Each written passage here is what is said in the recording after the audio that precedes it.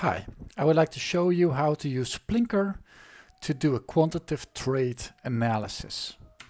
So plinkr, Plink has its own example on the website, which looks something like exactly like this. You can do this with plinkr to create all these files and run them from the command line. But of course, you can also work with the tables in memory in R. That's what we're going to do here. So without all these trouble things with files that can go wrong and so on, which makes your code harder to read, we're going to detect associations with a quantitative trait in a way easier way. So to do that, well, you need to have a plinkr, and plinkr uses plink, and if plink is not installed, it will give you an error message. And you can easily install plink by using install plink. Actually, you can install multiple plink commands using multiple plink versions by using install plinks. So let's get to work. So we need to detect associations for a single trait. For that we need to know at least three things. One, we need to know the mapping table, which contains the locations of the single nucleotide polymorphisms, so on the DNA, on the chromosomes. So we need to have that.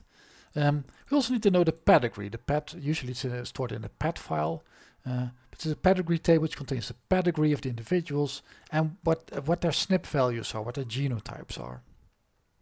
We also need a third table, which contains one or more phenotypes of the individuals, so that we can map the genotype to the phenotype. I also need to specify a minor allele frequency. To get all those, there's a function in plinkr called getTestAssociation quantitative trait parameters. And that just gives you all of these in one line. So what I'm going to do, I'm going to show all four of them, and then we're going to do an association. So in these parameters, assocq param, so the name is named after the assoc function by plink. This is how the map file looks like, or actually this is how it looks like in data. And that's what you want. You want to have it in memory in a table instead of in a file, so you can read it more often. So there's some pretty printing around this. So we have two SNPs apparently, both at chromosome 1, at base pairs 1 and 2. Their position in centimorgans is unspecified. That means that's what the zeros mean. The pedigree table, usually stored in a ped file, looks like this. It's a bit bigger than my screen, so I need to go left and right a bit.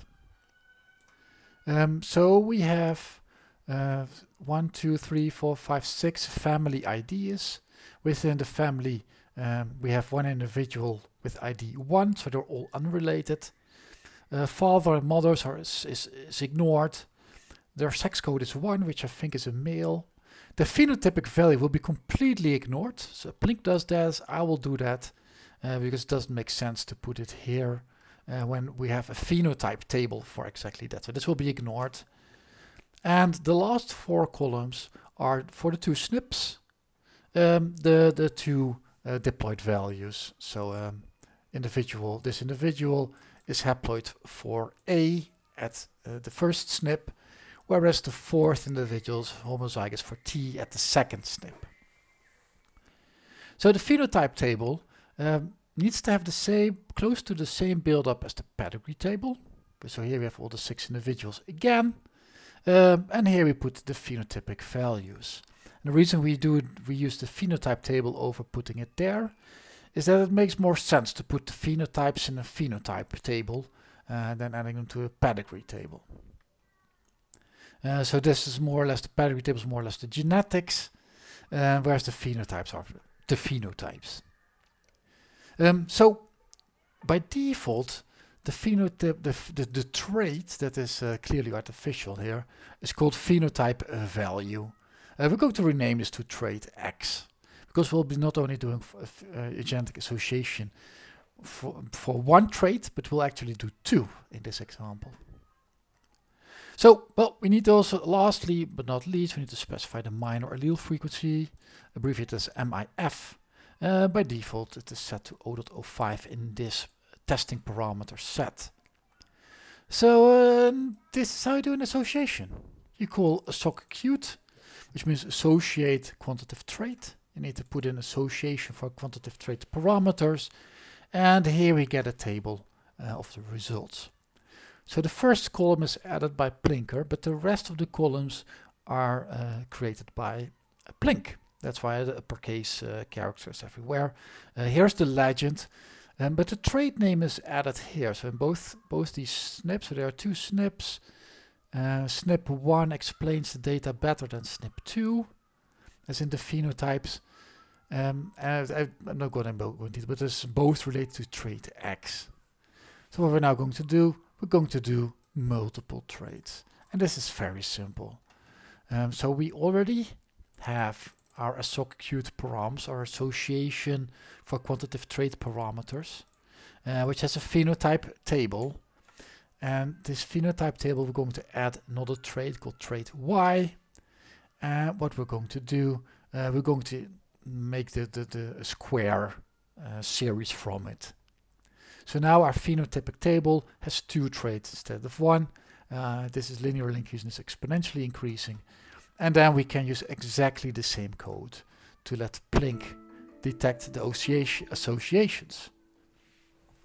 And in that way, it does this individually. So you could just, of course, use a for loop and use both traits separately. But here you can get both associations in one go. So that's all that I wanted to say about how easy it is to do a quantitative trait association with plinkr, which feels easier to do than just using plink, because you work directly on the tables. And the plinkr in the end creates those files, so that's called plink, it checks the output, those kind of things. So I feel this is the more the easier way to go. So that's it. Well, plinkr is still an experimental phase, so things will change. But if you have a fun use case, I would be happy. Maybe you're lucky that I put it in. All right, that concludes it, and I wish you a very good day. Bye.